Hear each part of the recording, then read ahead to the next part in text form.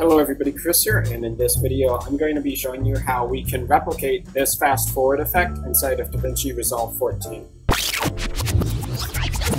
So the baseline for this technique is that we want to have a clip in our timeline, and we want to actually speed up the video prior to adding in the effect on top of it. So I'm just going to grab a section here that we'll use as our sample clip. So delete everything that we don't need. Now, of course, we have the clip playing back at normal speed here, and we want to make that faster, or fast forward, more specifically. So to get started with this process, I'm going to right-click the clip, and we're going to hit Change Clip Speed. So by default, that's going to be set to 100%, of course. We can increase that speed to ×2 speed by doing 200%, or if you prefer, like in the original clip, we can do 400%. You can actually make it go as high as you want, honestly, but I think after a certain point, it's going to look a little bit ridiculous, anything above 800%. So now we can play it back, and we can see that that's going pretty fast. Maybe not as fast as you wanted in your video, but it's good enough for right now. And then next up, we have this fast forward clip. Link in the description, it's free for download. And we're going to basically drop this in on the video track 2, including the audio track 2, because it has a sound effect associated with it.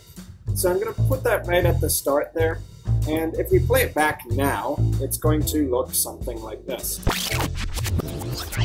So the effect is there on top of our video, but the black areas are actually completely covering the original video. That's not what we want. We want the black to be completely invisible, basically, 0% alpha or transparency.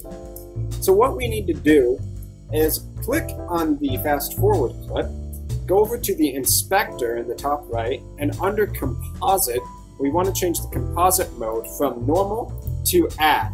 And what this will do is for the parts of our clip which are black, in other words, they don't really have any color, that's going to be eliminated from the final composition. And the only parts that are going to show up are the parts that have color, in other words, the white lines that appear in that clip. So now if we play it back, it's going to have the video in fast forward, basically ×4 speed, while the fast forward effect is playing on top of it. So it should look something like this. And there you go, that's basically the gist of it. Of course, if you want to extend the duration of this, you could pop the clip in multiple times and do the same thing if you wanted to go for 5, 6, 7, 8 seconds instead. But that's the general idea of how you add a fast forward effect to your video inside of Davinci Resolve 14. So I've been Chris, thanks for watching, and I'll see you guys in my future video content.